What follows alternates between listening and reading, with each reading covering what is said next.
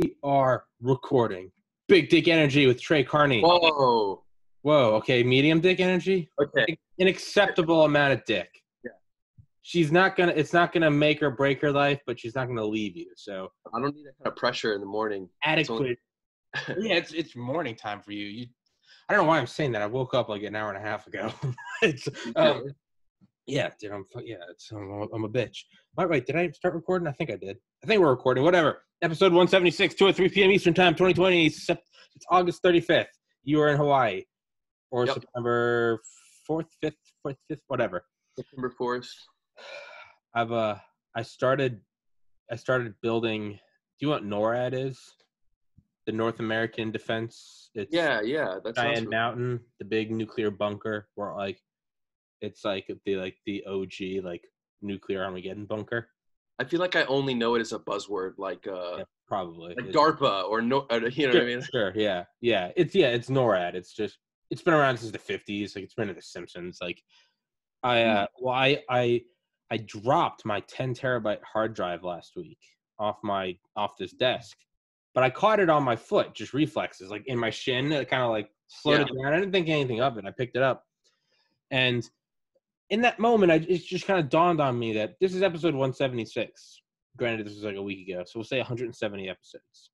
Okay. Each episode, it's like, all right, I got to have a full night's sleep before I do an episode, so I'm like ready.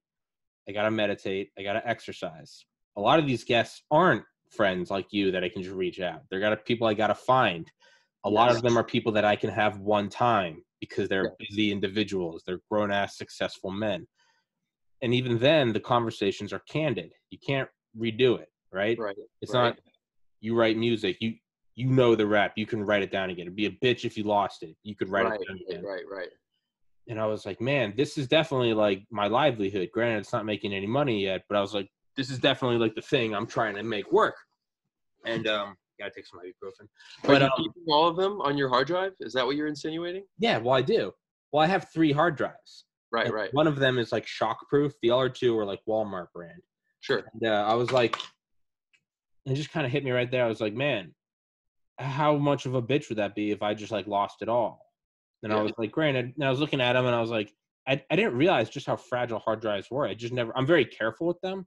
Yeah. But I looked up, apparently even putting your hard drive in a shopping cart and pushing it through the parking lot from like where you bought it to your car.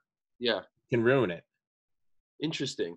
The little like needle, it almost looks like an old like turntable, the needle on the disc. It's if you get solid state, that doesn't have that, but that's like 10 times more expensive. But just your run of the mill, go get your external hard drive. You're going back to college this fall, whatever.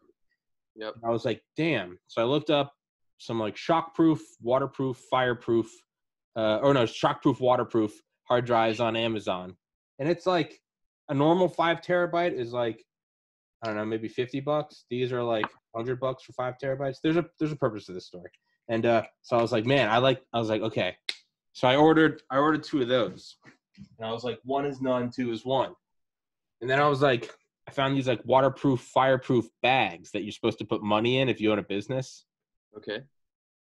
And I was like, okay, well, if that has a rating of 30 minutes underwater or 30 minutes in fire, and so does the hard drive, well, there's 60 minutes. It takes 1 to get to the other.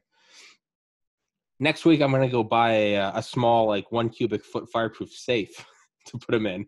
Shockproof, waterproof. So I'm putting 3 tiers of shockproof, waterproof, fireproof. And then I even found these little bags called Faraday bags. And it's for law enforcement officers that can't be being tracked if they're like undercover. But they sell them. But they're also rated against EMPs. So I'm going to protect my hard drives against solar flares and EMP blasts as well. I feel like you were like scarred, like you were traumatized. Did something happen to it when you dropped it, or you just like had this realization? Well, one of the files got corrupt. One of the files got scratched. It's like an audio file of one of the early episodes, which I can just re-download from online because I also got it online. But I was just like, there's no point in me going balls to the walls doing this podcast if they're going to go away. Right. Yeah. So I was like, fuck, I'm going to invest like a decent amount of money, like $300-400, and I'm going to build NORAD. So I'm building my own thing that will be protected against fire, water, dust, shock, and EMP blasts. That's just fun to shop for too. I got mine here. This is my 5 gig. Yeah. It's fun. It's fun. I have so many movies on here, allegedly. You know what I mean? Like, it's like I would be so sad if it's A lot of homework. I do back up my computer. That's the main reason, but it's 4 terabytes. I mean, that just scratches the surface, right? It's like Yeah. Well, that's what I was. Yeah. So 10 gigs of homework or something like yeah, this. yeah. So that's what I was looking at. I was like, man, I'm gonna do that. So I'm gonna start building NORAD. I'm not sure why I told. I think you're just the first guest I've had since I had this idea, and so now I just need to like tell someone. Anyway, I like it, man. so did you watch that video? I did watch it. Pretty interesting. A lot of artistic freedom with it. I might have seen it before. It seems so familiar, but maybe it just the concept in general. Like I think I've seen some videos by maybe Vsauce or Veritasium that did like, you know, the science-y explaining it a little bit version of those videos, especially with the plates in the sand, right? But he had lots of different things going on. I liked it, right? So the water one with the kick drum. That was weird. That one like is my favorite somehow. That's like the laminar flow where it looks like the water's floating in midair. Yeah, but it's really just the flow. It's so smooth. It's like the opposite of turbulence, right? Where there's no change as the water's coming out. So it seems as if it's frozen. Obviously he had like the not the Tesla coil. Is that what it's called? Yeah. Tesla coil. So like, you know, that one wasn't as interesting to me. Right. Yeah. The changing of like the sand on the plates. Yes. So, and the water on the speaker too. It's weird. It's almost like if you don't think about how sound works in general, that it's almost overwhelmingly mind-blowing. But then if you try to think about any sort of sound, then it starts freaking you out on the same level. And you're like, okay, I guess these plates aren't so weird. Yeah. So I texted you like a week ago or like 2 weeks ago. I had some like brain lightning at like 3 a.m. And I normally like write down ideas, but I was like, I want to talk to Trey about this. So I just sent you some weird cryptic text about like, but it reminded me. So have you ever seen those like, they're like MRI, they're like GIFs, they're like little like 5-second videos, but it's like a compilation of like an MRI. So it's like cross sections of like the MRI, it'll like look at like a banana vertically. Like Sure. 5 years ago, they were on like Reddit a lot. People were doing them, or people that had MRI machines. Yeah, they're like probing the cross sections as they go down. Right? Yeah, and then they do them but then they'll run them all in sequence, so it's like almost like a flip book. Yeah. And so you look at it and like, you know, you got the big negative space and then it's whatever. It's all the weird fractal shit and that's another episode for another time. But just that in general. So you look at it and like, you know, rationally, you're like, okay, I know these are all just cross sections. But I was like, how I'm viewing it as this video is like this shape that's just like moving and like filtering. And that got me thinking about cymatics, about like shapes are doing, right? And the sand, it's doing these weird almost pulsings. So what if you like worked backwards? What if like, so a thing I got going is like, what if like sounds, not like 1 second sounds, but almost like clips, you know, like a hook or a riff or a bass drop, you know, like at least a couple seconds long. So if we look at the pulsing banana, right? Yes. We know it's slices of banana. We know that those slices of banana are from an MRI machine. We know the MRI machine is looking at a 3-dimensional banana. If it was of an Xbox controller, it would be its own shape. But we would know the thing we're looking at is relating to this real thing. Cymatics, we're seeing the cool pulsing. Like, what if we worked backwards? What if those are all cross sections of? I mean, you could say they are cross sections, right? 3 seconds of bomb, bomb, bomb. It does the weird starfish, pentagram, whatever. I see. So like, you want to kind of take the 2-dimensional sand picture, and as the song plays, you're sort of stacking them in a way where you're making this composite 3-dimensional object. Does sound have shape? Can sounds have shapes? I think it already does with the 2-dimensional, but the thing that you're saying is even cooler, that somehow there might be something illuminating or insightful about doing it that way. Yeah. Like if it has this repeating pattern, it's like 4 balls and then 1 big ball with some lines. And then there's this, you know, that's interesting. What if you could model? It reminds me of like dimensions, right? Like the idea being that the only way to try to understand fourth dimensions, or one of the ways, is to think of instead two dimensions, and think of like a basketball passing through the two dimensions, right? And it's exactly what you say, that it's like checking each layer at once. The minute it makes contact with the page, right, the basketball is just a little point on the page, right, then it's a emanating circle that is the biggest when it reaches the the center of the ball, and then goes back to a point. So somehow, if you can picture that in 3D, and they kind of touch on this in that movie Interstellar, right, is like, if you imagine that from a fourth dimensional, it would be a basketball appearing. So it would be this little creepy ball that just appeared in your room, and it would grow to the size of a large ball, and then it would shrink, and that would be like a 4-dimensional sphere passing through your room. And that's basically like the extent to which any of us, I feel like, can really truly visualize 4D, right? So what if sounds, what if they're just whole, like, we have like we have colors, we got like red, green, blue, right? Yeah. But what can you make with red, green, blue? You can make pixels. And what can pixels make? Any image. You can have a picture of Yosemite, or you can have a picture of you and me talking, or anything. You have porn, anime. It doesn't matter, right? I wonder if they could 3D print what you're saying. It seems like maybe they could do that. So, but what I'm saying is, so you can take this simple thing and create anything. So simple sounds, we just have our snapshot. The sand makes a weird like mantle drop thing or whatever, or a block triangle, whatever. But just like RGB, now you start combining those. So like, it would start to become like fingerprints. There'd be like very specific 3-dimensional shapes. So like, even words, me saying like titty fuck, like that would be a unique 3-dimensional shape. And then bass drops, guitar solos, but then you could go even further. Whole songs could have unique, weird psychedelic shapes, like Stairway to Heaven or Rap God or whatever, right? It would Body Unbelievable by Trey Carney. But it would just be, they would all have unique 3-dimensional shapes. Right. I don't know why. That's just got my mind spinning. Like, we can't see this. Yeah.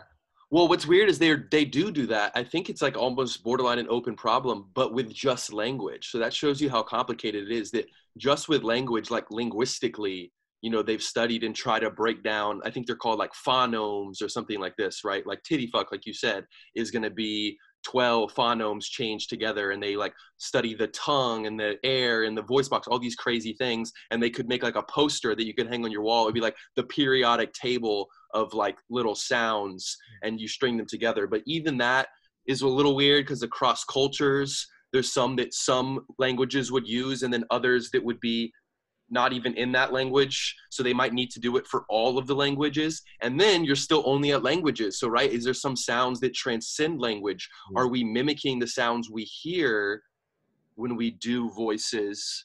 That's interesting to think about too, right? Like when we were developing speech, whatever it was, millions of years ago, maybe, are they kind of impersonating things? Like where does the origin of the, like a ta sound, like you kind of hear a ta, are they kind of doing impressions of things, or somehow it comes from within, Yeah. Is it just a reference point? Is it rocks clicking? Yeah, right.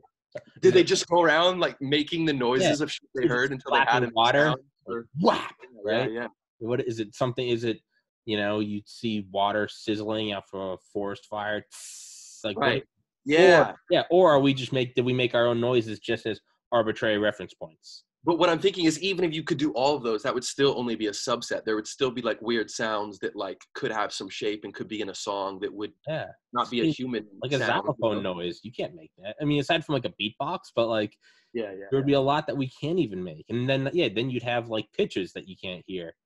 But I remember hearing Duncan Trussell say this years ago, and now it's kind of floating in. He's like, they were talking about cymatics.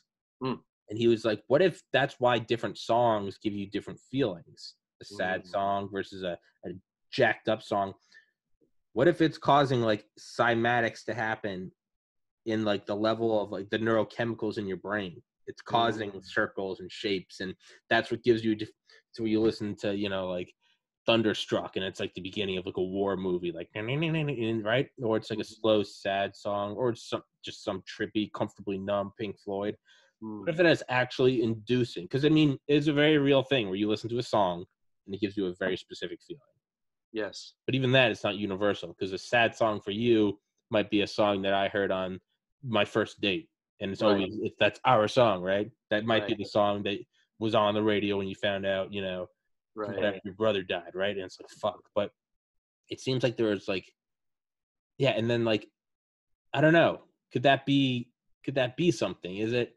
And then if sand can be shaped into these weird things, how complex could you get? Could you start making like the 3-dimensional shapes with like sand and shit? Like, what about, I don't know, like a rock or a star? Like, are those just manifestations of some like eternal universal sound, and the matter is just obeying that? Are you and I really complex shape? Because technically we are a shape, right? It's, I mean, infinitely complex with infinite edges, but not infinite. But are we just shapes? Are we just, I don't know. I don't know where I'm going with this, but it's starting to. I needed to have you on to talk to you about this, because everyone else is like, "What the fuck is wrong with you, man?" So. No, I like it, bro. Speculation with a grain of like real science. That's the funnest shit. That's what we do best, bro. Yeah, just a dash of reality. Just a dash, not too much. Don't ruin it. Not too much. Don't ruin it. You got to go big dick in it. Just. So another thing I was watching yesterday is I was rewatching clips from Bob Lazar on Rogan. Okay. Specifically the one thing that stuck out to me, and they made it into like a JRE clip, is him talking about it being part of an archaeological dig. Like, I've heard it before, and it was cool. But there's something about, I heard it last night for the first time since like last summer. Yeah. And I don't know, it just kind of hit me a little harder. But the way he said it, he was like, "Yeah, apparently it's old." He's like, "It's not old, it's ancient." Yeah, that's like way scarier for some reason, right? Yeah, that's like terrifying. It's like Egyptian shit. It was like, it's been here for like thousands of years. They've already been fucking with us for so long, you know? Like, what if that's real? Like, what if that was like Rogan's like, yeah, you got two guys with like brushes trying to find a T-Rex, and then you hit like smooth metal? Yeah, that would be crazy, dude. My favorite one by far is Sphere. Have you seen or read Sphere? Do you know that movie? No. You know that one? No. Oh, you got to check that shit out. Okay. It's like, it's a classic, like almost gets made fun of, like Rick Sanchez, you son of a bitch, like a team. Yeah. You know? Where it's like a team of like scientists and like mathematicians. It's like a physicist and like a math guy and like a psychologist and whatever. And they find this sphere. They find this 3-dimensional weird like liquid metal sphere at the bottom of the ocean, and they're like, what the fuck is this? And they're like doing tests on it, trying to figure out what it is, and it starts like exerting forces on them, like it starts interacting with the people, like causing them to go crazy and shit. And it's like basically an alien movie with no aliens. It's just this whole time they're just like freaking out, exactly what you said, like if you in some sort of like, it's been buried, like this has been here. You know what I mean? Like, this is like, we like uncovered this, unearthed it, and it's this alien object, and we know it's not us because it's like a sphere that's huge, and it's like the precision of the sphere is beyond anything that we could machine. It's like Michelangelo would jizz off to the level of this sphere, and they're all just like, what? And it's like just like a alien trippy movie where there's no aliens, and you're like, this is so like exactly what I'm thinking about when I think about these archaeological digs. Or Indiana Jones tried to do it with the 4th one. Kind of shitty. But they kind of try to do the same thing, right? Yeah, it starts to. You've watched all the Rogans, so you remember the one with Commander Fravor?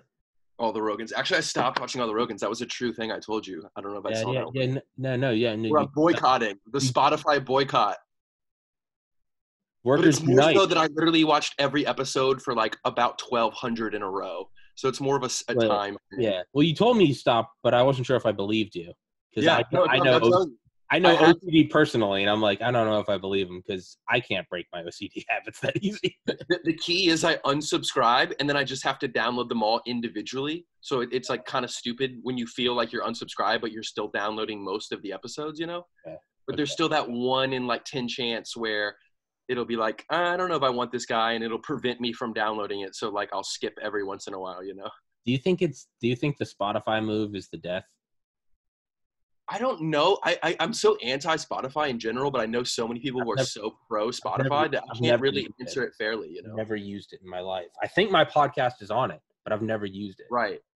My thing is, I still consume music at the level of like the album. So like, I still hate the whole like radio, like one-off, like this song is my single. I refuse pretty much. I mean, someone will show me a song and I'll like put it on repeat. But in terms of my own philosophy about it, if I start liking an artist or liking a song, then I'm almost guaranteed to download the album and try to like listen through the whole thing. I'm just old school like that, right? Yeah, So that's how I am with Post Malone. I'm like, I go through like eras. I'm like, I like this song. I will now going to listen to all of his albums nonstop for 4 months. Yeah, I don't. Yeah, I've never had any. Yeah, dude. I mean, I live in like 1990 technologically. Like I just yeah. I've never with had some things, Spotify. right? With some things. Yeah, it's except with NORAD, my NORAD hard drive. So it's not like you have to pay for it, right? Though there will be ads. There will be interrupting ads. I think Ads is every the thing. 3 minutes is what I heard. Every 3 minutes? 180 seconds for a 3-hour podcast. Every 3 minutes, there's a 30-second ad. Fact check me. I could be wrong, but that to me that answered your own question right there. That is rape. You are raping this thing. Yeah, that you Cutting just this throat and that's raping true. it. They've scalped it. They've jizzed on its open brain. It's so funny too because he was such a preacher of like no interruptions for so long. That's his thing during movies. He's like, you can't be watching a movie and be interrupted by like a JCPenney commercial. Yeah. So, but then it comes down to is, does every man have his price? Yeah, I mean, even Rogan, money if Podfather. Yeah. I was talking to my mom, and she was like, what if you were given $100 million? And I was like, I would sell out tomorrow. I would. What's the worst that would happen? Like he loses an audience. He probably fucking wants that, bro. He's probably sick of all these people. That's what I was thinking. That's what I was thinking. I was like, I think Rogan is. I was like, I think he knows what he's doing. I think he's like there's like street smart and book smart. I think he's like pop culture smart. He's been in it forever, and I think he knows nothing lasts forever. Not Howard Stern, not MTV, not the Beatles. So you gotta make money when you can. So it's like he made money on YouTube, and but now it's like, yo, I've got like he's like hitting like a peak. I mean, knock on wood, maybe he goes farther. It's probably like $100 million. Like, who cares if people think I sell out? Who cares if I sell out? Cash out while you can. Yeah. And in his mind, he's going to do the same thing, right? He's not worried about it because he knows from his end the podcast will be the same. Yeah. And then they're just putting their fuckery bells and whistles on top, but he can more or less just ignore that, you know? But for him, it's still the same life. I get to talk to my friends and do whatever. Yeah. And maybe it's like a graceful exit. People are going to start fucking hating it, say it's commercialized and leave. And then, because if you just drop off the face of the planet, that's not real privacy. Because everyone's like, where'd you go? Right? Like Chappelle. Versus if you sell out, people are like, he's a sellout. They cut you off. Right? Yeah. That might be the golden parachute, man. He might be like, he might be knowing exactly what he's doing. Just like, I mean, he's in his 50s. He's like, man, $100 million, it's generational wealth. We can go anywhere with my wife, my kids' kids. Yep. Do meaningful philanthropy. And get over this thing. Who's to say he wants to do it forever? He's like, I'm finished. I did the podcast thing and whatever. I think he will keep doing it for a long time, but it is interesting to think about how it will affect. I don't see myself like getting Spotify just to do that. You know what I mean? Like I think it's going to be weird because there'll be some that I'll want to listen to so bad, like a random, if it's like a random certain guest. Yeah, but you know what? I think I'll be able to find it anywhere. We could download anything we wanted on LimeWire and Napster. I know, right? Millennium changed. I'm not looking at this as a barrier. I know, right? But even then, man, like, it's really not a problem for me. I don't even want to get into the alleged things that I may or may not be able to find on the internet. Exactly, yeah. But there's like a whole like, I don't know. It's like, I'm a bitch. I was upset when he left the first studio. I feel like there's just certain from like nostalgia or like. Yeah, I feel like there's a certain almost like Fenway Park in Austin. It's been there since 1912. I've been there. It's a shitty stadium. I love the Red Sox. It's a shitty. It opened I think a week after the Titanic sank. Like, it's a shitty place. Yeah. But but it's awesome. There's an irreplaceable magic, right? It's like it's like a skillet that's been in the family for 50 years. There's something about the eggs. It's just a skillet. Yeah. When he left the first studio, I was just like, what are you doing? No. But now he's leaving the second one too. And now I just feel like, I'm like, okay, now it's just, I don't know. And the second one was the compound, right? And it wasn't like, it didn't feel like he was there that long, It didn't feel like homey. right? It didn't feel, I don't know.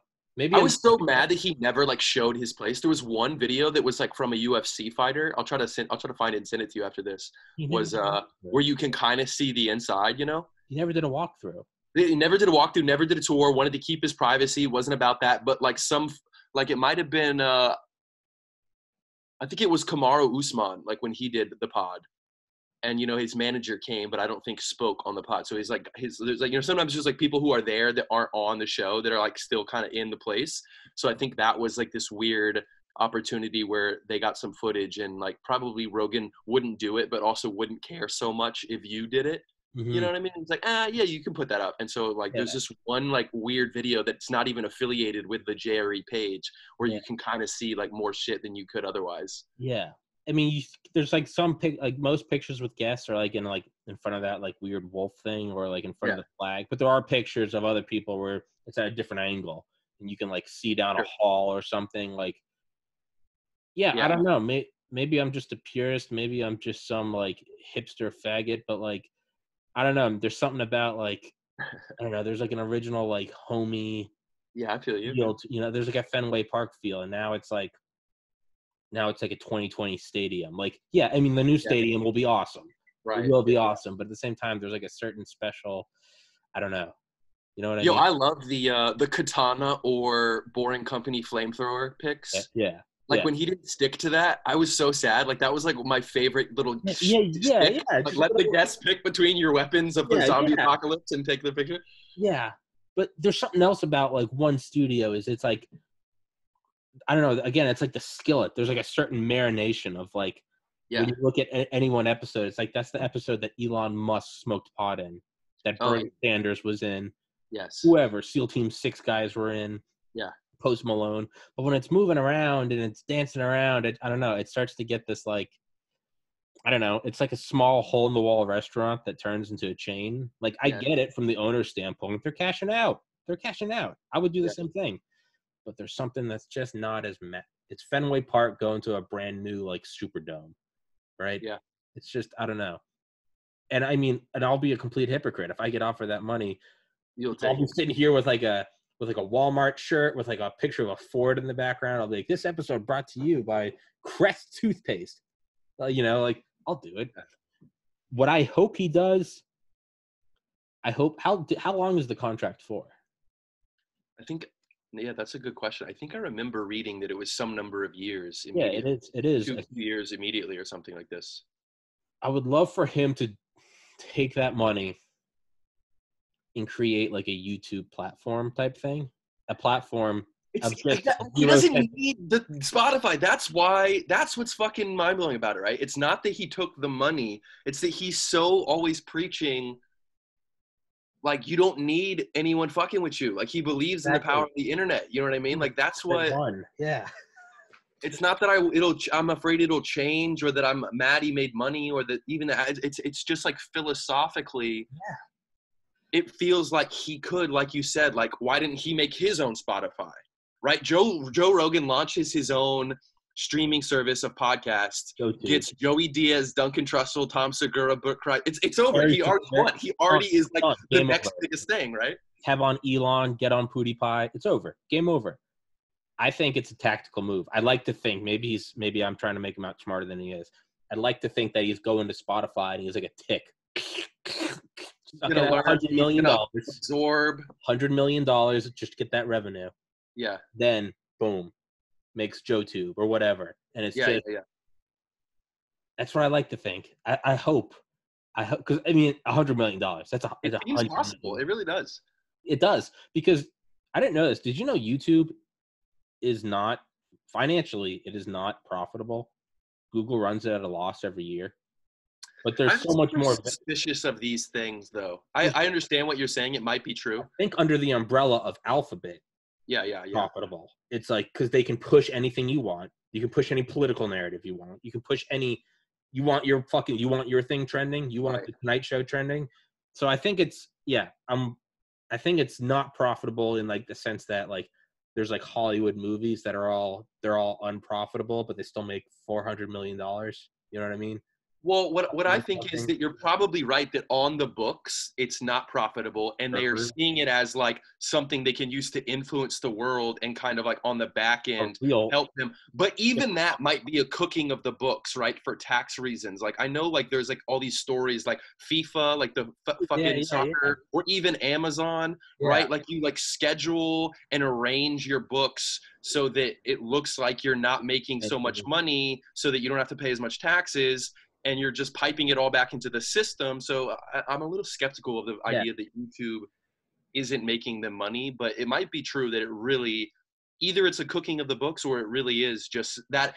Think about how much that would cost to operate, right? All those thousands of billions of videos on all the time. That's what I'm saying. So All it those could just be the servers. data center. Just Yeah. having it run is bleeding them. Not even one data center. They have so many redundancies. Think about the power, and then think about the cooling. Think about how hot that shit's getting. Right. Service. Think about all like the legal implications. Think about everything. They're keeping it good. They're running an operate. This thing is a goddamn like Manhattan Project operation. Sure. I think it has profit in like maybe let's say they're not cooking the books, and let's say it is like financially it is not profitable. It's a corporation. They wouldn't be doing it if it wasn't profitable. There's something that's making it. And does it have different value? It has political capital. It has, hey, do you want the new Ford to be trending? Like, Yeah. or the books are being cooked, which I think that's probably a more plausible explanation. But either way, let's say it really isn't profitable.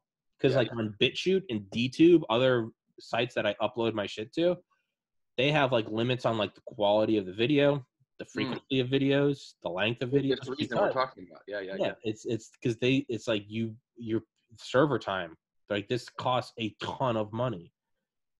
Is Rogan going to get the 100 million just so he can run this thing and be like, I don't even care if it's profitable?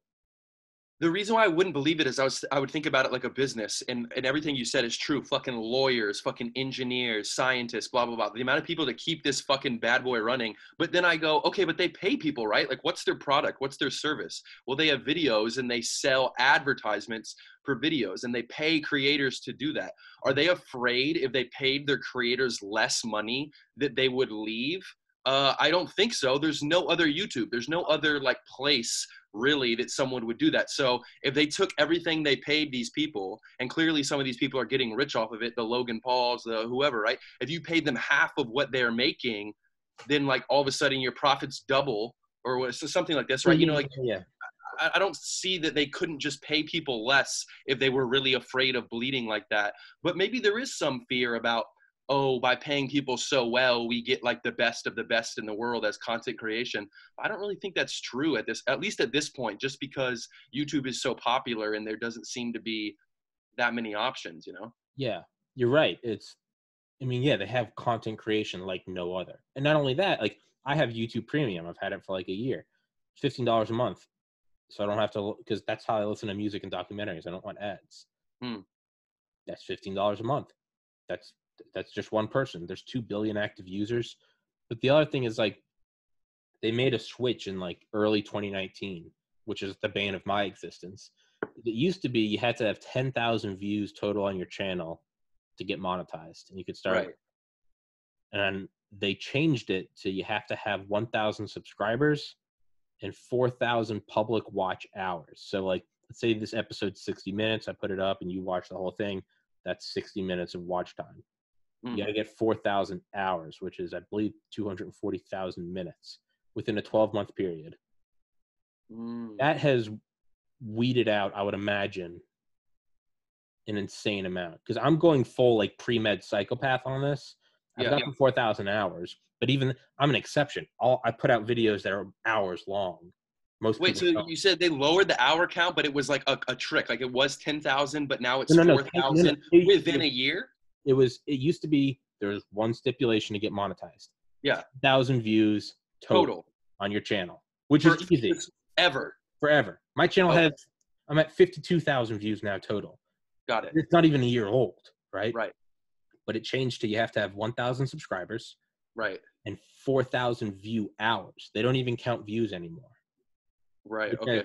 I have gone full OCD psychopath on this, and I passed the 4,000 viewers. 588 subscribers right now. I'm still not at 1,000. So I can only imagine that if I've gone fucking full just psycho on this and I can't get it yet, then every other random channel where it's like half-baked meme. And not only that, they've crunched down on like you can only get monetized if it's original content. If you're just putting up like memes or like, a picture of, a video of Trump walking with like music played over it, right, that's like Fox News's video. right, None. Can't get mine. right. So I think they eviscerated like 99% of people getting payouts. That's crazy, man. Yeah. So from that standpoint, maybe that would make sense. Maybe they're saving money doing that. Either way, Spotify taking away to getting Rogan, maybe that is a benefit. Maybe it's just any competition is good, right? Right. That's what I hope. I was actually tripping out thinking about the other day because I was thinking about like if I had a kid or like kids in the future, like how there's this lane of like career that they can do now. And what's like the craziest fucking thing you can do with no help from anyone that you can like put on like a camera or something. So I was like watching this cartoon. I was watching an anime that I like that's probably shouldn't be on YouTube that they should pull down. And I was like, I mean, this is awesome, but like this takes like a lot of fucking people. Like this is a little 30-minute episode. Like think about all the people drawing and coloring. And then I was like, but like some people are just singing, or like Tommy's just talking. That's just me and him. Or like, and then I was like thinking about David Blaine. I don't know if you saw the new David Blaine deal with YouTube. I was like, magic, like if you could just do magic in front of people, like you just walk around, that's your life. You're just like a street performer who does magic, but you like upload these videos to YouTube with millions of views. Like, so like kids can think of like, what can I do that's original content that's like special to me? Like the idea of original content, it's like a new umbrella. Normally like, oh, I play music, or oh, I sing, or I'm a dancer. But now it's this whole like TikTok, like that fucking girl, that Charlie girl that's like a fucking gazillionaire now just because she's like white girl dance moves. Do you even know what I'm talking about? Nope. But there's like some girl on TikTok with like 80 million TikTokers. And she's just like she's like sort of cute. She's like 16. Just like this kind of wealthy white girl who just like kind of dances, not like slutty dancing, but just like sure. Good. Like she's like a good dancer. Yeah. And like, that's it. That's what she does. And she's like, she has 80 million. Well, that's one thing I do with this is I think I'm like, I don't have any other people to like pay. I don't have like I don't have my like animators. I don't have to, they all need health insurance plans and I got to pay for the parking lot and air conditioning and just me talking, zero production value. I mean, finish the recording, finish the episode, stop recording, upload. It's only me. So, but yeah, Tim Dillon said it. He was like, it's a weird thing because now what you told kids to do is to stay, to be successful, you got to stop playing video games, stop doing drugs, get off online, go get a job. Yeah. Well, that doesn't mean anything now. Like the median household value has been dropping for 3 decades. There's no insurance. Everyone's out of work. What are people making money off of? Smoking pot, playing video games. I mean, PewDiePie makes something like $16 million a year. Like, I was thinking about him as a counterexample to what I was saying, right? So like you can do it on Twitch as well, right? Is it Ninja or PewDiePie? Like there is other. Yeah, Twitch is that's I couldn't get on Twitch. I had to I had to do it live. That was their stipulation. I couldn't upload. Oh, okay. And I was like, well, I can't. I don't. And then for me, like I love making music so much, but it's such a pain in the ass. Like you got to have so many. I mean, like you could go the J. Cole route, like which I fantasized about doing just in my room, like becoming my own producer and my own equipment. Like like that's such a long, slow road. Do it. Do it. The time. But like make like math. I'm like, should I make math videos? Should I just like there's like it's so beautiful like that you have this like going on for you, and just in general, like I'm thinking of the levels. Oh, he's just talking. Oh, he's dancing. Oh, he's singing. Just like how many other people are involved. And if you add one more person, is it halving the profits, but is it making it doubly better? Right. So there's like a weird balance where maybe a team of 3 actually is the best because it's that much better of a video. Yeah. And so finding that sweet spot. For some, I would say that. For some of those like Vsauce, Vertiserum, Curious Druid, you could say MKBHD, Linus Tech Tips, all of those, you could definitely see where like they have teams and you can definitely see where it pays off. Like the audio is there's not a single extra second of video. There's no fluff. The angles, the animations, the light, the transitions is It's perfect. And one guy can't be doing that. So yeah, there's a payoff. I think for other things, like Rogan has Jamie. If I ever, at one point, I could definitely see me getting like someone to take control of NORAD, someone to upload everything. Right. But like, dude, I find all my guests, I do everything, and it's so what you were. Yeah, does it double? Does it make it that much better? For me, I don't think it does. It wouldn't yet, at least. Not yet. Get to a point where like you can bump up the audio, bump up the video, but even then, I don't ever want it to be produced. I like the sort of natural feel to it. But for you, so the way I look at it as it's just like the time will pass anyway. Time is gonna pass. It doesn't matter. The time will, and if the time doesn't pass, it's because you're dead, and then it doesn't matter. None of it is not. It's like the EOD tech I had on. It was like the quote amongst like bomb diffusers is, how do you stay calm? Well, I gotta stay calm. What about if it doesn't go bad? Well, it's not my problem anymore because I'm not here. I'm vaporized. So there's nothing else to do but to stay calm. You're not gonna feel anything. You're not even gonna know what's happening. You just you won't be here. Reincarnation, black, who knows? But so, fuck, where was I going with that? Stay calm, dude. But the time is gonna pass. The time is gonna pass regardless. So what you have to do is, what is the one thing that you know you can consistently do, right? Right. That's what I was always, I can't preach it now because I've gained weight, but in like high school when I was yoked, right? The one thing I'd always tell everyone, I'd be like, don't go for the 3-hour workout. I'd be like, choose the thing that you're going to do every single day. Right. 10 minutes, stick with that. But I'm not doing enough. It doesn't matter because 6 months will pass and you'll go, oh man, we are hitting it really hard for 2 weeks. Then we stopped. Versus the one person that's been doing a couple of sit-ups a day, a year later. I mean, dude, we graduated college 11 years ago. This past, or not, high school. Don't say that. Don't say that. But that's what I'm saying. 11 years. It went by like that. Yeah, right. And it feels like forever. We're never gonna get there. 2030. That's so far away, man. Trey, can you believe it's 2030? Yeah. So my logic was, and this was what my logic in December. I was like, why don't I just start doing something every day that I'll have something to show for it, right? Every day. It doesn't. So it was. I looked at it as like video games, like grinding on a video game to get like a skin for a gun, like a Chrome AK or whatever. Yeah. You don't knock it out in a day. You're like, I'm just gonna do like a couple side missions, like whenever I game.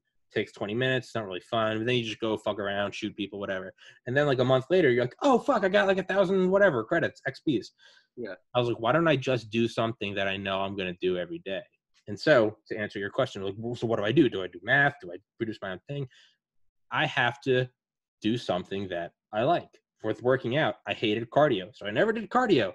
I was like, I like doing bench and I like listening to like Bass Hunter, like techno. So every day I would just listen to Bass Hunter and do what I wanted.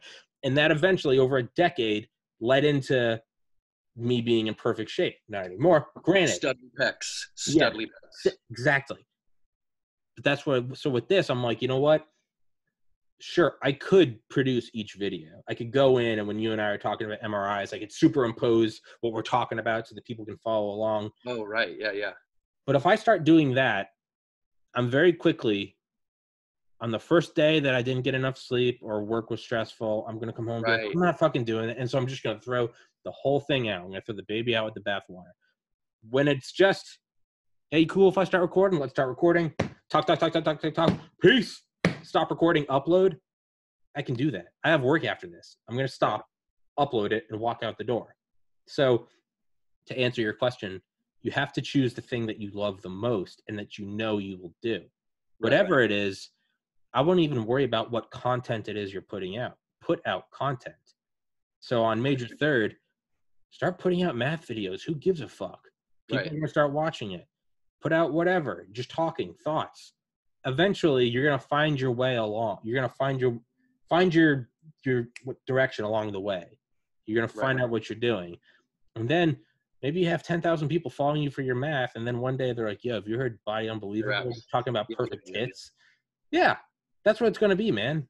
No, what you say is right. And it's inspiring me a little bit. And it's basically like the realization that with most people, if they're really being honest with themselves, like what you just said about the small example of like showing the MRI stuff or just like adding in what we said, like you could probably you could pull it off for a while, but you know, kind of that you can see yourself like, fuck this. So like people aren't really being like truthful with themselves when they're wanting to like revamp their life, when they're wanting to remake themselves, and they tell themselves, oh, I'm going to do this and this and this. They're like not using the reality of like what they think is about to go down. If you make a really hard workout regimen, like the fourth day, if you do it for 3 days, the fourth day, you're going to be like, fuck this. So like, just like, you know, don't have a problem with setting your bar a little lower with something that you really think you want to do. Right. And then, you know, slowly over time growing it. That's such a wise way of looking at it. My only issue is I do feel like I do so many things that like would be something I could make as content just naturally, whether it's like how much I love movies or like the math thing, but I am a little afraid of this like narcissism of like the younger generation seems able to reveal themselves and behave in a way on camera and not be weirded out with it. With me, I'm a little more old school where I'm either gonna like have this self-hate, or even worse than the self-hate would be if I switch over and start liking it and getting positive, then I become a fuckhead. Like either one of those is going to not feel good. And I think eventually it would be okay and I could handle it in the right scenario. But that is another little nugget of like, oh, fuck, I don't know. Is that really worth being a limiting factor? It shouldn't be, but that's just like what goes through my head. What if you made money from a YouTube channel doing whatever you wanted? What's the downside? Well, what if I become it's like, it's so... if you buy this lottery ticket, there's a 1 in 5 chance of you winning $100 million. Yeah, but I might get a paper cut. It's like, I know, right? And it's so weird what I'm saying. It's literally like I would be self-hating myself, which would feel bad. And then like it would just, the needle would just jump. And then I would just like think I was hot shit and I would become like a douchebag. Like I feel like there wouldn't even be a middle ground of it. Like it would either not be working or be working. And no, what it is it's not a middle ground. It's just both. Third day, like when I had on Mike Durant, I was like, I had on the fucking Black Hawk Down guy. I was like, I'm a G. And then like a week later, I was like, what am I doing? Oh my God, what am I doing? Like, you know, it's like, oh, I used to have abs. Now I got a belly. I'm like, I live at home. I'm like, what? And then I'll have on a big guest and I'll be like, fucking beating that shit into the ground. So it's not an average. It's just both extremes. There's a Venn diagram I saw, and it was artistic creation. It was the center, and they're barely crossing over it. Right. And it's like, it's like a, suffocating self-hatred, and like delusional, euphoric, manic self-love, or narcissism, in the middle. Dude, that's literally the story of my life, bro. Artistic creation is right in the middle. Maybe that is it though, man. So do videos of you being like super self-conscious, like I fucking hate but just do those and let those videos suck, and then do other ones where it's like, man, this guy loves himself probably more than he should. Either way though, do the thing that is stacking. I have like a visual in my mind of like the Georgia Dome. I remember like always sitting I would always look up at the rafters. I would never even watch. I went and saw Drew Bledsoe play on the Patriots there, and I think I looked at the rafters the whole game. But the rafters are pretty trippy. I imagine like up there, like at the end of Rush Hour, where Jackie Chan like climbs the ceiling. I have like a visual of that in my mind when I meditate, and I have like 3 Georgia Domes, and the first one is like, what's the most important one? I just need to be building the podcast. So it's like a piggy bank. There's a little slit at the top. And every day, like I drop in a new episode. And an episode is just like, it's like a hard drive. And it just falls into the center. Ding, ding. And right now I'm at 175. There's like a little tiny pile in the middle. They can't break. Ignore that. Some have rolled around, but for the most part, it's still just empty. The other one is money. Every day, if I get like a tip at work, like $1, I'll go deposit it. So every day I'm like, dropping a penny in there, dink, dink. And then the third one is audiobooks. It's just, I'm like, I always have to be learning. So no matter how bad the day is, no matter how shitty the day is, I try to know a little more than yesterday. And so in my mind, every page of an audiobook I listen to is like a page I'm ripping out of the book and dropping it in there. The audiobook one's probably the biggest. There's like a respectable pile of just paper down there of documentaries, of whatever. Money one is tiny, podcast one is tiny. But the podcast one, it's not necessarily, it's putting those in, but then like each view is just like a BB. It just falls in there. Every day I'm like, I don't care if I strive to make great episodes. There are days where I finish it and I'm like, man, and it's never the guest. There are days where I'm just like, I was not all there. I was not even It's a shitty one, but I put the BB in and think, and it just keep going. So no matter what happens, I look at December till now. I've had on good guests, I've had on bad guests. I've had episodes where I feel like I'm killing it. I've had just days of just crushing self-hatred and disillusionment. There's been a pandemic. Kobe died, right? Throughout all of it, though, what is the one thing that has happened? The time has passed. Now it's September. Now it's September. It's September now. It's fucking September. What has happened? A lot of weird shit's happened, but you know what I do have? I have however many months, 9 months, 9 times 270. There are 270 BBs down there. That's right. 270 BBs where even if and there are the first, like in January, I went like really hard in this podcast. I did like 2 episodes a day for like 3 weeks, which is crazy. I did, and they were each like 2.5, 3 hours. It was insane. And I realized at the end of it, I was only at episode 40 and I was burned the fuck out. And I was like, this is not going to last. So instead I was like, let's aim to do 15 a month. Every month I do more than that, but I only aim to do 15. And I'm like, let's try to do at least 60 minutes. Most go about 70 minutes. Now, blink my eye, it's September, episode 176. It's just like, wow. Oh, right. Wow, it's 176. And you were on, I think your first episode was almost 100 episodes ago. Wow. 100 episodes. And it's just tink, tink. It's just, man, PewDiePie has 100 million subscribers. I'm at 588. Just 588, not even 1,000. And I'm like, just keep dropping. And it just keeps ticking up slowly and slowly. And now the time has passed. I take the podcast in different directions. I do different shit. But now I'm at 176 episodes. It's actually a pretty well thought out, like kind of beautiful philosophy you have going on, but it feels a little like not unorganized, but it's like I can tell it's organically coming from like your experience. Can you like speak to that a little bit? Like, do you think that was from working out? Is that like where it all started, or is it from med school, or like reading a book? Like you have this, the time will pass, like the time will pass anyways, small incremental change. Like you kind of have, you know what I mean? Like it feels like a formal system that you're kind of accidentally developing just naturally. Yeah, I'll talk on that. Can you fill the air for 30 seconds? I gotta go. Why, you gotta pee? God damn it. That was inspirational, right, folks? Be realistic with your goals, your expectations. You know, set the bar high, not too high. I think that's where a lot of us make a mistake. I know that I do that all the time, where I say I'm going to do something and I can do it for 3 days, 3 weeks, even 3 months, but then fall off. Tommy used to be jacked, guys. Tommy was shredded. He looked like those like plastic dolls when you're little. They're like stretchy. Are they stretchy? They're like, you know, they're like strong men, but they have like putty muscles. I'm telling the world how jacked you were. Yeah, I'll get it. Do you remember when we joke like something about your muscles? Like I was picking you up or something. And I was like, you're not very heavy. And you're like, yeah, these are just show muscles. These are like, I never did. It was never for strength. People are like, how much can you bench? In my mind, I'd be like, not that much. Not a lot, man. It's aesthetics. That's what I used it for. Funny, JP Bleacher used to joke. He's like, Tommy has a Play-Doh machine. He's just fat. He gets in a Play-Doh machine every morning. Squeeze it. Yeah. So, but yeah, that sort of organic system, that definitely, that's probably started with working out. Med school was like the pre-med. That was like the next thing where it was like, this isn't going to happen in a month or even a semester or even a year. This is going to take 4 years. And it was like slow and steady, just stay the course. And it did. And it was just, when I first decided to be pre-med, I went to the library like 14 hours a day. I'd study till like 2 a.m. I'd come home, get up at 6 and just start going again. And I did that for like a month. And then I was like, the adrenaline wore off, like the newfound glory that I'm going to be a doctor. And I was like, I am exhausted.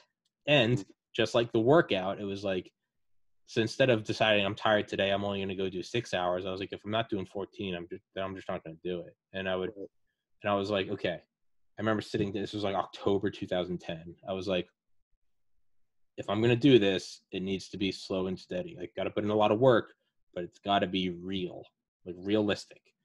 I was like, I know that I can go for about an hour and a half before I need a break. Do an hour and a half. I would do like 10 minutes of Facebook, maybe jerk off, and then do like 10 minutes of like meditation. So every 2 hours, I did 90 minutes of work. I was like, I know I can do that session. If I exercise and get a good night's sleep, I know I can do that sort of cycle. Yeah. Wait, say it to me again. 2 hours, 30 minutes? No, every 2 hours, I would do 90 minutes of work. So I do 90 minutes of work. I take 10 minutes off of just like brain fried. And I would just get on Reddit and just kind of drool for a minute. Got it. I would normally I would jerk off like 3 times a day. Sure, and then like just stress. And then I would do like 10 minutes of like a mini meditation. And I'll be like, remember why you're doing this. I'd be like, just get through today. Just like dropping the penny. Like just right. I could do that full cycle. I could guarantee myself I could do 4 of those cycles a day. That was a bare minimum. I could do 8 hours of that. Most days I could do 10, 12 hours. So like 6 cycles. But every day I was like, I know I can do 4. If I have nothing else to do that day, I know I can do 5. If I have classes, I can probably do like 3 of those cycles. You got to do them early. You got to do them when you're refreshed. You can't do it at the end of the day. It requires your A game, right? It's like the first couple plays of the Super Bowl where they're just all out, right? They're all getting their nerves out. Yeah. Okay. And I was like, just keep it real. And like once, like every like 2 weeks, every other Friday, I would start to hit this like kind of more meta burnout. So everyone knew it at UGA. It was like, oh, is it the second week? Because I would go out and just get blackout drunk, eat like a ton of Five Guys, like gain weight, to spend a ton of money, get fucking loaded.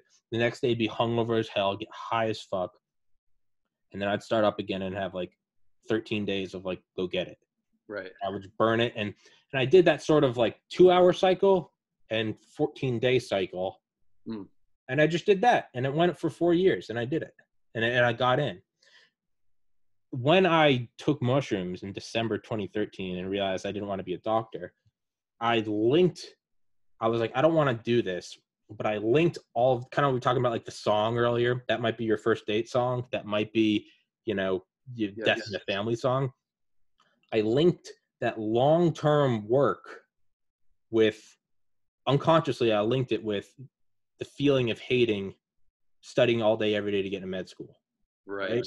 I did that long-term thing in high school to get muscle, and I really liked that. I did it again in college, and instead of going, it's not the work that's a problem, it's what you were doing was the problem. You didn't love it. Like that's the reality. Right. You just wanted to be a doctor to not be a failure, right? Probably some deep-seated chip on my shoulder. And I linked the two. Instead of saying, do something else you like, I just said, I fucking hate all of it. And I'm finished with all of it. I was like, I want to stop having distant goals, stop working all day, every day. Just want to enjoy myself. And then 4 months after that, brother took his life. So if that hadn't happened, I imagine I probably would have looked at that after 4 months and gone, you know what? I do like working. It's just, I need to find something else I love. Yeah. But I didn't have that metaphorical time to breathe because existential crisis, right? Yes. Boom. No one can handle that. And so that kind of mixed. And then not only, it was like, I spent 4 years studying in college. I was like, I'm old now. I'm 23. I was like, so it was like a midlife crisis at 23. So it was like change in philosophy, midlife crisis, and then threw in a suicide on it. Well, that's just the recipe for like what I'm still dealing with, trying to get rid of weight, like sober. Got to like moved home in 2016 after getting pretty suicidal myself. And at that point, it wasn't that I hated work. It's, I think I forgot that daily grind thing. So I would start new things. I started, I wanted to be an author. So I went really hard and I wrote that story I sent you about psychedelics. Mm-hmm. And then I got burned out and said, fuck that. And I got mad that I wasn't a millionaire author within 6 months. So I said, fuck that. And then I got into like trying to do comedy and making funny Photoshops. I remember I was trying to sell like Trump shirts. And then I was also trying to sell like Hillary shirts on another company. Got really mad that I wasn't a millionaire in a month. And it kind of kept happening. And I kept doing Photoshop, but I liked Photoshop. So I just kept doing it. Right. And then kind of got upset about that I wasn't a millionaire. I still like Photoshop though. And then in December, I just remember thinking, it was December, and I was sitting there watching, what's the most recent gangster movie with De Niro? The Irishman. I was watching that with my dad, and I was downstairs. Good movie. And I could just like feel like my titties. I was on the couch, and I was just like, I couldn't even enjoy the movie because I could just feel like my tits. And I was just like, and it just hit me. I was like, time is going to pass. just start dieting. Granted, I'm only 15 pounds lighter than I was then, but I remember thinking, I was like, what if I just grind really hard? Maybe I can lose like 50 pounds in 3 months. And then I thought, like, that's what I've been doing for the last 3 years: comedy, writing, photoshopping, shirts. Same with weight loss, where it's like, if I can't have it now, then I don't want it. And then what you said earlier, be okay with lowering the bar. I was like, so what if I try to lose 15 pounds in 2020? And right now I've met my goal. So hopefully I can push it farther. And next year will be 15 more pounds, right? I can't wait to be ripped again. I miss it. I feel my tits is like one of the funniest phrases I've ever heard. Yeah. That was the feel my own tits. Feel them, and I was just like, ah. And yeah. And I was like, why don't I aim? This was December, so I was like, why don't I aim to lose 15 pounds next year? And instantly I was like, what's the point of you even doing 15 pounds? Then you're only 200, which is where I'm at now. And I was like, no, that's not a lot. It's not a lot. You're right. And you're not going to look much better. It's probably going to take 3 or 4 years of doing this to even look marginally better. But I was like, if I can't even keep off 5, why am I bitching about doing 15? Because if I can't be okay with doing 15, how the fuck am I going to do 50? Right? No, it's such a psychological trick we play on ourselves, right? Because it feels like, it all that I don't want it. And like you feel like you're lowering the bar, which is what I said, and it is that. But it's kind of like you're secretly raising the bar, right? Like you have to lower your short-term expectations in order to raise your long-term potential, right? So it's like such a mind fuck where you're like, it's hard to see. Yeah, it's a lot of failure to get to that point. Right. So I was just like, the time is going to pass. Why don't I just start? And then I'd always wanted to start a podcast. I'd wanted to start a podcast since 2015. And then I was just like, I want to start. And it was like you, I was like, I'm just going to hate it. And then I was like, what if I become a douchebag? Like, hey, YouTubers. And I was just like, what do I want? And I was like, I love talking to people. Maybe that's my narcissism, is I love the sound of my voice. And I was like, why don't I just start? I was like, who am I going to get as a guest? I'm like, well, I can't get anyone as a guest. I don't even have a podcast to show up. So I was asking other people, and they're like, can I see some episodes? And I was like, there aren't any. So, and honestly, it just sounded like a bad, like, FBI scheme. Like, this is all a front. So finally I was like, why don't I start with people I know won't care?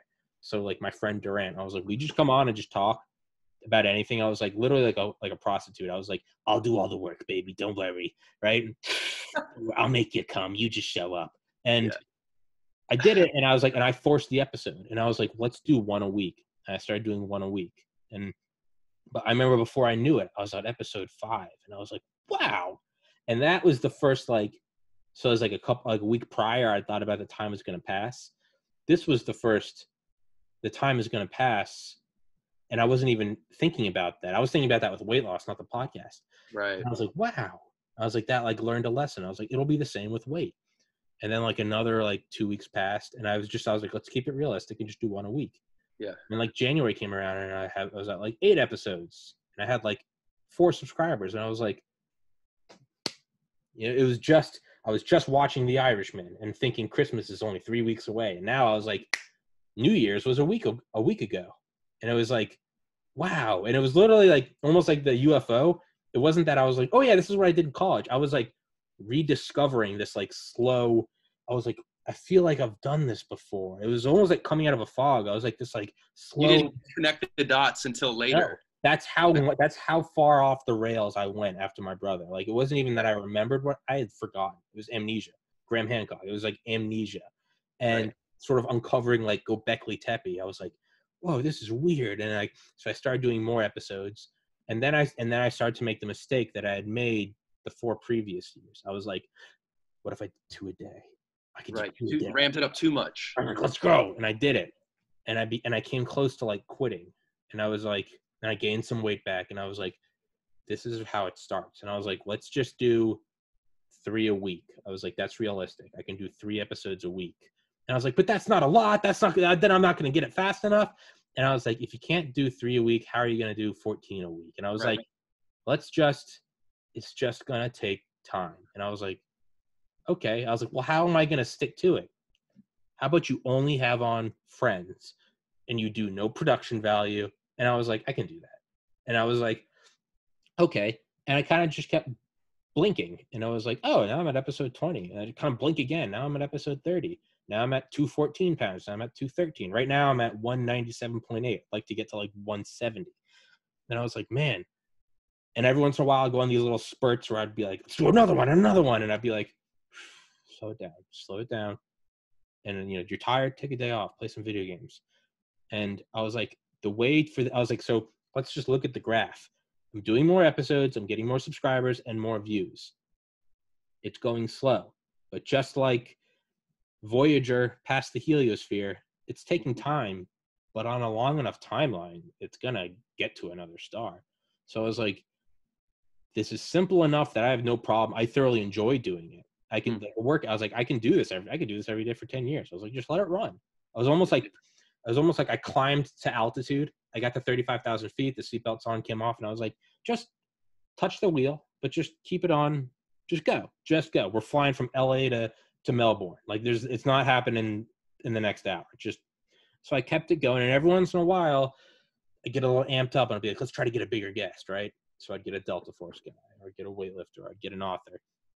And those take a lot out of you. You got to find them. 99% will say no. 1% will say yes. If they say yes, you get their book, you prep it, get jacked up, ready to go, do the episode. Oh, I wanted it to be 1 million views. It only got 1,000. You kind of get depressed a little bit. I had on the Black Hawk Down pilot. It's at 1,800 views. Like, I'm still upset about that. But I'm like, you know what? It's just, I reel it back in.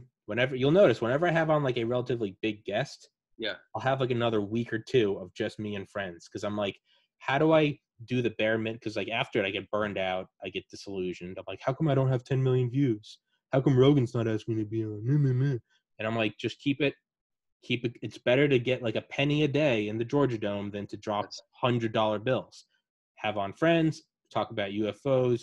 We talk about MRI shapes. We talk whatever. And I keep it going. And I go from a sprint back down to like a light jog. And then I catch my breath and I'm like, okay, let's get another author. I got an idea for an author. And I get disillusioned. I get heartbroken. And I finally get one. I'm having on an author named Norman Ohler on September 22nd, who's the author of a best-selling book called Blitzed, The History of Drugs in the Third Reich. So now I'm listening to it. I'm doing questions. It's insane. Rogan talk about that, right? What? Maybe Rogan's talked about that. I've heard of that book. Oh, really? They were on meth, dude. It's crazy. Yeah. And so I'm listening to it, and it's taking a lot out. I listen to the books 3 or 4 times when I have on guests. I write down questions.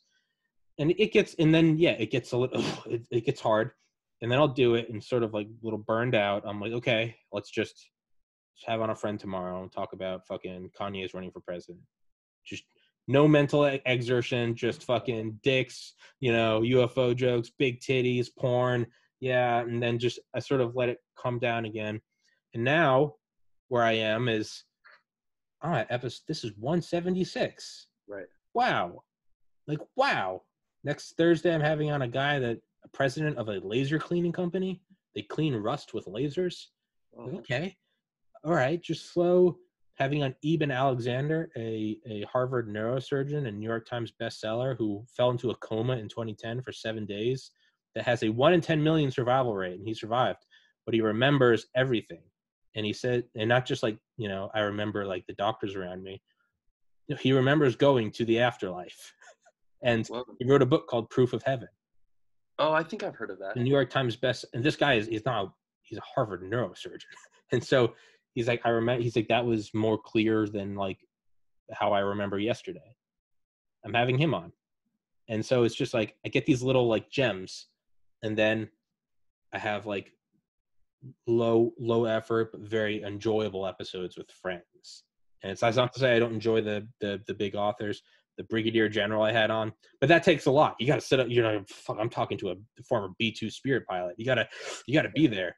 And then I have episodes where it's like, no, these aren't going to be like my heavy hitters bringing thousands of views, but I'm like, I'm amped to talk to Trey about MRIs and cymatics, and we're just going to take our dicks out and jerk each other off. Big, triumphant, veiny bastards. And those refresh me in the same ways that the big guests refresh me, and they sort of give me the inspiration to keep going. So I know I'm absolutely raping you in the ear with this explanation. No, dude, I'm like inspired truly. Like I want to jerk you up a little bit. I don't know how much time we have before we have to go, but jerk each other off, yeah, man. Because you really are like an accidental guru. Like it's funny because like on the surface, no one would suspect that of you, or I know. like the way you're describing it, and there's like ups and downs, and like you don't really have like a Zen truth to it, but like what you're saying, there's like a nugget of really well thought out, like guru level, and it's inspiring me. And at the very least, this 2 hour, 30-minute, 90-minute cycle, I'm borderline going to implement that today.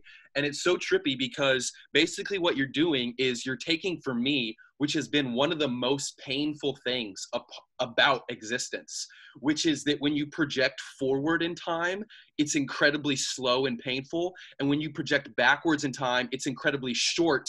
And literally my speech when I was in my fraternity, my senior year of college, and we had to give like our little speeches, and I was like not really into it. I was like, this is weird, like this isn't my vibe. But people were saying some things that I thought were interesting and good. And so when it came my turn, this kind of came to me, and I was like, you know what? I wasn't really going to say anything, but truthfully, like, do not take it for granted. Enjoy every moment, because there's this weird fence to the future where you're like, what's happening over there? Right? There's like a wall. And so you're like looking forward in this way where like someone could be like 2 years older than me, and they seemed like they were so fucking old. Yeah. Like they seemed like they were a completely person I couldn't relate to. Then 2 years would go by. I would be in their spot, and I would look back 2 years, and I'd be like, that person's the exact same age as me. You know what I mean? It's like my whole life, I was having this contradiction of projecting forward. And then when I got there, looking back, and it was been painful for me. It's been like not a good experience. You're basically taking that, acknowledging it,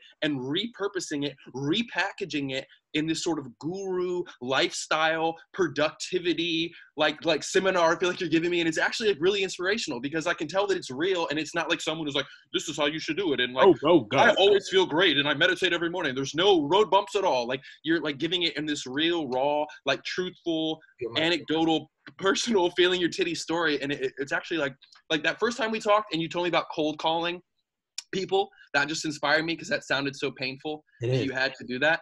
But even this is like even like several levels above. Like I really do feel like I want to like kick today's ass right now, because I'm going to try this like cycling thing and just look at this this thing about time, this time passing anyway thing is really kind of like rocking my world. I got to like chew on it for a while, you know? That's what I started. That's what I just started thinking. I was like, the time is going to pass. And you're right. I mean, right now, I got to go to work today. I got to work till 9, stocking liquor shelves. Work, as you know, as anyone knows for the job, work crawls by. Just and you're like, this day is never going to end. I have found the glitch in the universe. Time has paused, and I am here for eternity. This is just, this is like a Greek god punishment. But then, but I was thinking about opposite. Why does that happen? I don't know. But then I was thinking about that, and I was like, man, that has happened. As I was thinking that, I was like, this is like my 4th week working here. I was like, well, what has happened? I've done this 4 weeks worth. Yes. Gone. But today is the day that's never going to end. Yeah, right. And so even then, I know I'm going to do today. I'm going to go there, and it's going to suck dick. I'm going to blink my eyes. It's going to be, I work Friday, Saturday, Sunday. I'm going to be back up Monday and be like, whew, thank God I got those 3 days behind me. The time is going to pass anyway, so have something to show for it. So dieting is like a hard one, because you can lose weight, but then you can gain it again, and then it's all voided. And that's like the painful, that's why so few people can look great, like fucking like Lincoln or someone. It's just, that's why it is the upper echelon. Right. But like something like this, like no one can take away the podcast. I put up an episode, it's up now. Delete it. Well, now I've got NORAD, right? Now it's on multiple things. So it's do something every day, and it's up, and you can build on that. And it's almost like ion thrusters, like xenon ion thrusters in space, where they accelerate so slowly, but they do it for like years. Yep. So that's what this is. I'm like, it's just an episode. Just today. I came, and it's do the best you can that day. Got 8 hours of sleep last night. I walked a mile. I showered. I meditated. No problems ever. No. Like you said, no. I mean, constant self-hatred, constantly feeling my tits, like hate it, like have to go to work today. God damn it. I'm 30. I live above my parents' room. Rogan just got signed for $100 million. I can't even get an ad to run on this thing. But I'm like, what can I do today? I can do an episode with Trey. I can bring my A game. I know I'm good for 60 to 90 minutes of A game. I can upload it, go to work, hate my life for 5 hours. Tomorrow I've got another episode with a guy from work whose dad was a Navy SEAL and went to jail for triple homicide. Recently passed away. There's an episode. Okay, it's going to be crazy. I have no idea what's going to come of it. Doing that one tomorrow. Is that going to get me 10 million views? No. But it's going to get me some, and it's going to seep. It's going to seep into some more people's minds, and it's just going to keep going. It's been 9 months, 176 episodes. I'm still not where I want it to be. Okay. 9 months. What about another 9 months? It's going to be. You're weaponizing that feeling that I hate, yes, and you're exactly. trying to use it to your advantage, you know? Exactly. And I still hate it. Yeah. Just like this whole spiel I just gave you, like, I fully believe that, like, it will never be October. It's just today is going to go forever. It's just I have fallen into a black hole of time, and I am stuck on September 4th forever. I'm going to blink, and it's going to be December, and it's going to be a year of the podcast. I'm going to blink, and it's going to be a decade. A decade? Bullshit. 11 years ago, we were fucking getting our diplomas at Pius. I know, dude. I hate that. The college experience. We have now been out of college. Actually, next year, we will be out of college longer than we were in high school and college. We're further away than on the other side of it. Our senior year 9/11 anniversary was closer to 9/11 than it is to this 9/11 anniversary next week. That hurts to think about. No. Yeah, 18 years, right? No, that can't be right. No, 2009 to 2001, 8 years. Yeah, now it's 12. It is true. Yep. So that day is closer to that day of, you know, them announcing and Bush saying we're going to go get them. And that is closer to then than that is to now. So the time is going to pass. Now, if it doesn't pass, the only caveat to this is, what if I do all this work and it doesn't work out? Well, the only way it cannot work out is if you don't get to that point in the future. If you quit, it won't work. Now, I don't know if this podcast is going to work in a year, 5 years, 35 years. Right. But as long as I don't quit, then it's not that it's failed. It's just that it hasn't worked yet. There's only two ways that it can fail. Yeah. Is if I quit or if I die. Well, I can control that I won't quit. Okay, yeah, right. Yeah. No, but I broke it down to, like, what are the extremes? If I quit, well, I can control that. The other thing will be, well, what if I die before it works? Well, then I won't be here to be upset that I put in that much time. Exactly. So that's how I've broken it down to. Before I quit or before I die. I don't think I'm going to die, and I know I can make myself not quit if I can just do one day at a time. Well, then if you look at it from that point, time is going to pass, man. I'm going to blink my eyes and be 40, 50, 60. If the time is going to pass, I'd rather be the time pass from now until age 55 and be Rogan with $100 million in my own studio than be 55 and not have that. It's crazy, man. I really do feel good about it. Can I be a psycho and twist like something completely random at the last second? Because I have this weird primal part of my brain. I got 9 more minutes I can do. Yeah, we're about to leave. Like, ask him this, because like it's like this psycho monkey part. What? When I was thinking about like who you were talking to, like if you talk to someone, I know because I'm sure you have, who's killed someone, did you feel like there was like, I just want to know a quick story about like what it's like to talk to someone who's like taken someone's life. Can you feel like you can detect it? Is it like anything else where you kind of think going in it might be one way, but really it's the full range? Like this guy's happy-go-lucky, this guy's like intense and dark, and like the killing part is not actually something that you feel like is shaping them? Yeah. So I had on a police sergeant, I think it was episode 22, James Lucero, and he talked about having to shoot a guy that was going for a knife, and he was like charging them, and like he still thinks about it to this day, and like the guy was like schizophrenic, and so he ended up writing like a letter to their family, explained exactly what happened, and I think it's still in touch with their family, and it's like all like good. It was like a tragic end to a tragic life. You could tell that really affected him, like really affect. I think this was like 20 years ago. The next guy I had on. Who was it? It was fuck. I feel like it's fucked up that I asked about murder. No, not at all. I couldn't. I was going to. No, it was an Air Force guy. It was an Air Force guy, but they were on like a ground mission, like an Air Force intel guy, and they were engaged in like Ramadi or something, and he shot the driver of an SUV coming at him. They had like a ton of bombs, and shot him through. Like the bullet went through the guy's head, went through like the next 3 seats and out the back of the car. Well, and you could tell you definitely, but this guy was military, so probably he was a little more like wrapped up about it. And then I had on like Delta Force guys who talk. I mean, it's just another day to them. To them, it's the objective. They say they remember the first one. Like Dale was on one of those little helicopters, the little birds, going into, if you've ever played Black Ops 2, going into Panama to get Noriega. They were trying to get a Kurt Muse, who was a CIA agent who was imprisoned in Panama at Modelo Prison. And Mike Durant, the Black Hawk Down guy, was flying there too. But Dale was there. Dale was the breacher. And it was like he was the youngest guy ever in Delta Force. He was 23. He says they remember swooping in. He remember seeing a guy with a gun standing behind a woman. And they were taking pot shots at him. And then like they went behind a wall into a cemetery. And he said the woman broke left. And he saw the guy breaking right. And he's like, just engage the target. Boom, boom, right through the head. He goes, and that was my first confirmed kill. And then he tells all their stories. And from then on out, it's just like, he says like the words are just like, yeah, I smoked them. It's just these guys. I mean, dude, Delta Force these guys are killers. Joe Tedeye, who was worked with Dale in a CIA unit, told me the first story, and it was like he was in some compound in Afghanistan, and like a gun flew over the edge of the building, and he was like, "What the fuck?" He was like in this courtyard, and there's like this 10-foot wall, and like a gun through, and he's like, "What the?" And he said he just saw this like Afghani dude crawling up after it, and he literally like threw his gun first, and then like he jumped down. And Ted, I said he looked at him and was like, "Hey," and like held up. Said the guy like looked at him. Said it was almost comical if it wasn't so tragic. Said he like looked at him, looked at the gun, looked at him, ran to the gun, and Ted, I was yelling at him.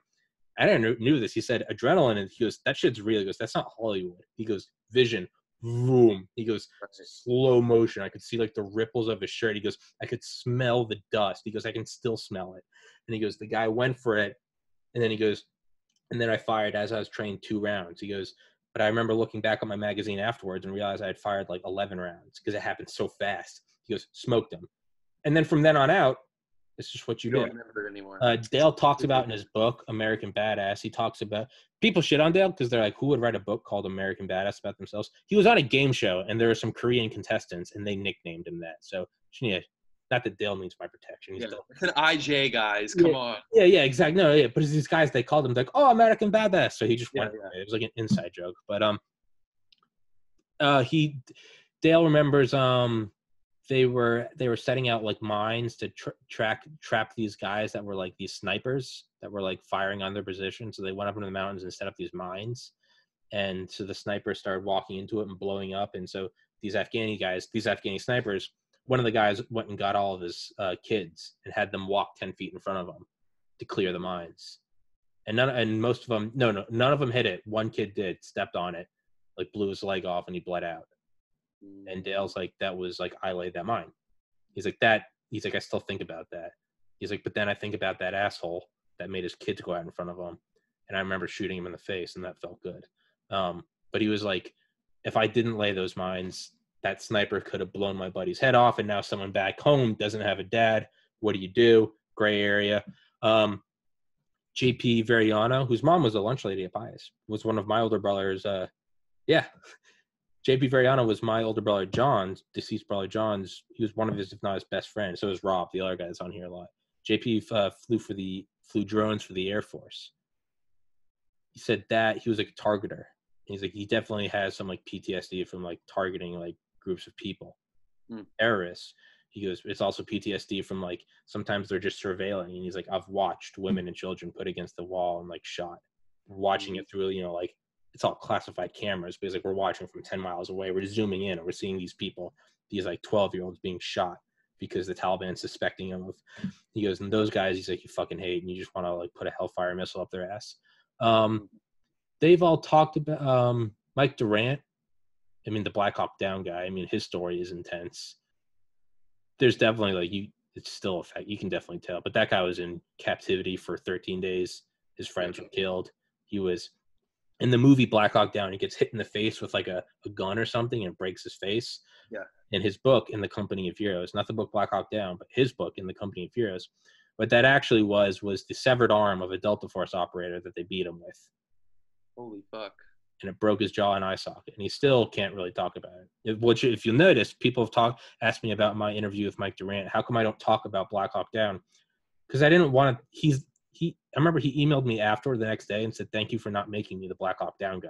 Wow. Yeah. Because I was like, I don't want to make him the Black Hawk. So instead, I talked about the philosophy of it. He was in captivity, and he talked about how every time he heard helicopters, his hope would well up. He'd be like, the Delta boys are coming to save me. I'm going to see my kid again. And then like they couldn't get close to him. And he goes, and I would feel so sad. So I started to tell myself, stop having hope. Just stop. And I remember that stuck out to me because I was like, I feel like what you would think was like, hang on to hope, hang on to that image of your child. Yeah. But it's the exact opposite. He goes, I survived because I accepted that I was dead and I was never see my family again. Yeah. Obviously, he's been back in the States for 27 years now. But so I did a whole episode based on that. But point being is that was a completely unrelated tangent. But yeah, people that have killed, I mean, I guess in my mind, yeah, it was like a dramatic, like, oh man, this is going to be really intense. You can tell from some, what is like the cop, Lucero, like, doesn't want to kill, all cops are bastards. Like, no, fuck off. No, this guy didn't want to kill anyone. He hates it. Yeah, other people, you can tell that like they weren't hoping to do that, but they knew it would be part like military. And then you have like the Delta Force guys where it's like, I don't want to like put them in a light of like, they don't feel, they're not human. No, these are emotional human guys who feel when it happens to a kid. Yeah. But they're also, these guys are alphas. These guys are tigers. These guys make Rogan look like a beta bitch. Like these guys are the, it's what did Andy Stumpf say about SEAL Team 6? When you're aim for above the teeth and below the eyes. That's how you sever the brain cord. That's what these guys are. They get that weak stomach that gets weeded out. So these guys, I don't think it puts them in a negative light. Like, oh, they don't feel anything. No, they do. But you can also tell it's like, I mean, these guys are hunters. they're hunting. It's yeah. I can go for like 5 more minutes if you want. Just 5 more minutes, bro. Just 5 more minutes. But well, that's why I want the podcast to make money, so I don't have to go to fucking work. So instead of saying 5 more minutes, it could be, you want to do another hour? 5 more hours? 5 more hours? That's why I want that's why I want to. But hey man, you're getting close, bro. You can do it. Woo! But some is exactly what you think it is. The guys that are professionals, you're definitely like, whoa. They don't even. They're like, oh yeah, no, smoked them. You're just like, yeah. Sometimes when I'm like talking to Dale on here, I'm just like, he'll be talking. I'll be like looking, and you can go back to some episodes of me with him. Yeah. And I'll just be looking at him. I'll be thinking like, this face is like the last face that a lot of people have seen. Yeah. Because some things people do, like whether it's like an art form or just something they've gone through, it's like so intense. But like, I mean, that's the pinnacle of it all, is like having witnessed murder or been a murderer, like, like person. Almost all people you interact with will not have that experience. And so in some sense, they're in this rarefied air, and you're just like, are you normal? Like, I feel like it would be like this bear that I have, and I would kind of be like wanting to see, but I would be scared too, like. Yeah. One thing I've never asked anyone. I've always let it come up organically. Right. I found that. I'm like, don't ask. I think that's just like a general use your brain. Don't ask. Yeah. But you can definitely see it talking to Dale. Sometimes Dale will get fired up. He'll be like, man, all these like, protesters and shit. He'd be like, man, I'm fine for, that's what I fight for. I fight for the Constitution. Like, he's like, man, but any of these motherfuckers coming to my house, try to like, take anything from my house or threaten my family. It's like, I'll lay these motherfuckers down so quick. And like, a lot of us say that in like a sort of talk a big game. Man, if any protesters come out, I'll fuck them up. Yeah. Maybe I'll call the cops and just cry. But when you're looking at Dale talking, you're like, this isn't bluffing. Yeah. This is a statement of fact. Mm-hmm. If you threaten his family and like young daughter, like rioting, you're going to have your brains put on a wall.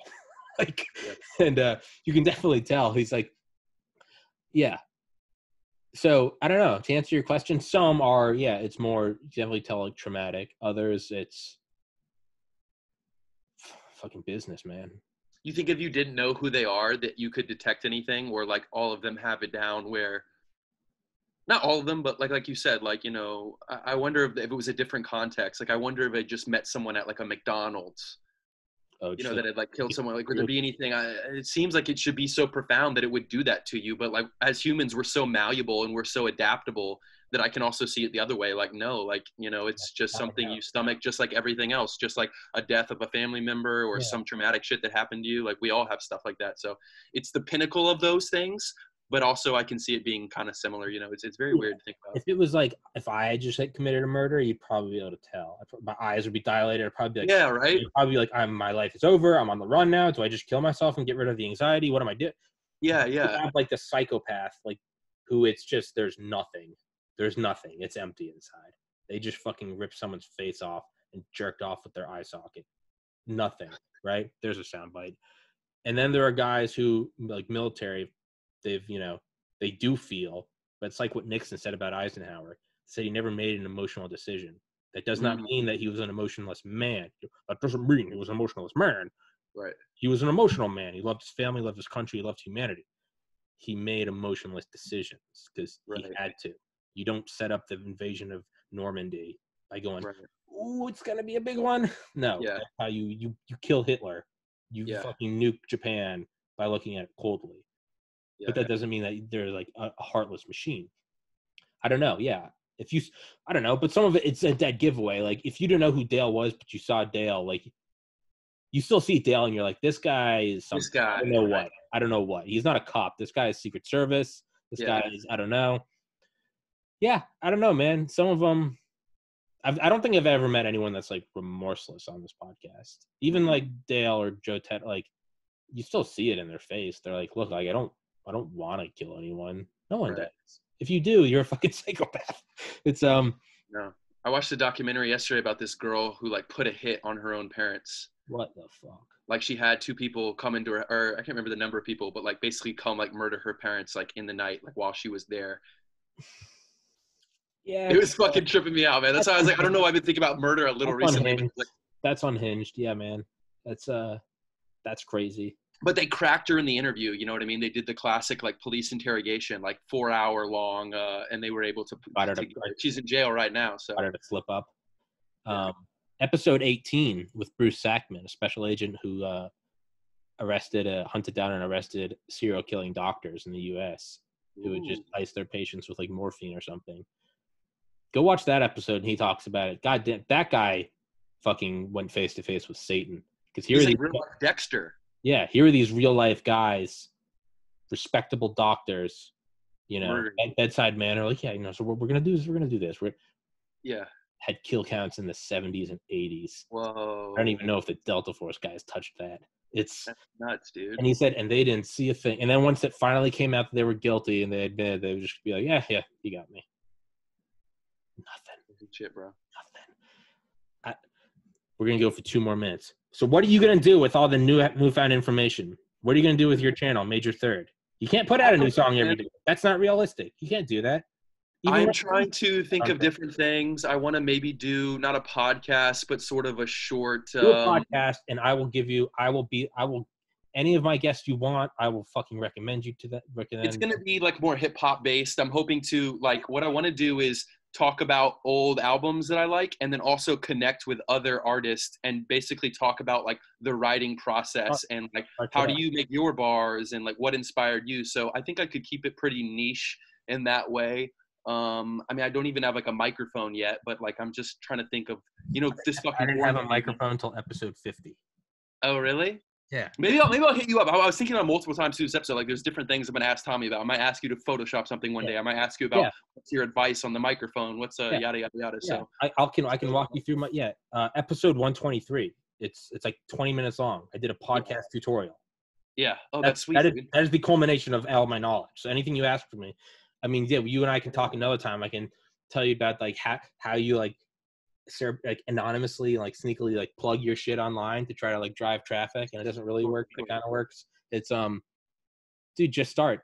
Put up your first video today. Even if you just put up a video of you talking to me. I want to become personally. That is the attitude. That's the attitude. No, listen, because that's going to kill you. That's the attitude that's going to kill you. What you said was so inspirational that I'm going to apply it in other places that aren't quite that way. I got to get my shit right before I start. Oh, you're like, no, you don't have to. But like, that's the wrong mindset. That's the wrong mindset. That's the wrong mindset. Who was that? It's not the wrong mindset because who's that general? McClellan? Who's McClellan that Abraham Lincoln had to let go? Because I'm going to kick it in his ass, but not quite in the way you're envisioning. Well, then you're not going to kick ass. You have to do it today. You have to do it today. Don't wait. Just start. Get your first episode out. Let it suck dick. Make it 4 minutes long. Make it, seriously, make it, do it right now. Put it up. This can be your first episode. I'll send you this fucking file. I'll put it on Google Drive. No, shut up. You're going to do it and just put it up. And yes, refine it and master it and get your shit together, but do it while you're doing everything else. This is what I'm doing, bro. Okay, you're trying to crack a wormhole. I get it. Then do a video of that. Do a 30-second video. Yeah, maybe, but that's what I'm saying. Like, I'm going to take what you say and apply it, but it's going to be like I have to. For you to truly apply it, you have to put up a video today because everything else is just theory. You have to do it today. Put up a video. Just put up anything. Do a video of you just beatboxing for 30 seconds. I did that for a while, right? With my rap Instagram, I did a post every day for like whatever it was, 3 months, and it was exactly like you said, bro. It was draining me. Yeah, just do something. Just put up something. That's the biggest thing is putting up, because all else is theory. No, but I did that for too long. What I'm saying is you have to like accept that I'm in the phase you were in where you were doing the studying for like all the days in the library. Like that's where I was with the rap thing. I'm still recovering. Okay. You got to trust me, man. I promise, like, I'm taking what you're saying to heart, and I believe in what you're saying. And I might have to poke you a little bit and get you to give me some of this tough love. But in this moment, it's already sufficient. I already feel like I even might listen to this again. Like, I really feel like you're like the accidental guru. Good. And this time thing that I always have hated, I'm going to start twisting it, and I'm going to start using it to my advantage. So what you should do is you should listen to this again. That's another thing is it took me like 50 episodes of listening to my own podcast to get like my feedback that you finally start hearing through the hatred of your own voice. Yeah, and you start listening to the content. It takes like 50 episodes of being like, I am a moron. I'm a piece of shit. I should have been aborted. Now I can listen to it. And I can just like see through it. I'm like, okay, interrupt less. Still can't do that. I'm like, okay, do this. Train of thoughts here. Do that. But what I also recommend for you to do is go back and listen to, I would get the episodes you and I did and put them in chronological order and listen to them. And just because only you will see things in there that will be like, oh yeah, I was doing that. Yeah. Look back and see how long it's been and be like, I could be at my own episode 100. Do that, man. Go back and look at those episodes and realize that today is today. And then we're going to do another episode one day. And this is just going to be in the past. So I have something to show for it. Trey Carney podcast. TPC. Hey. You can do TPC, man.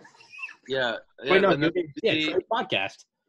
Everyone check out my Instagram, Major Third Hip Hop. Go listen to my music.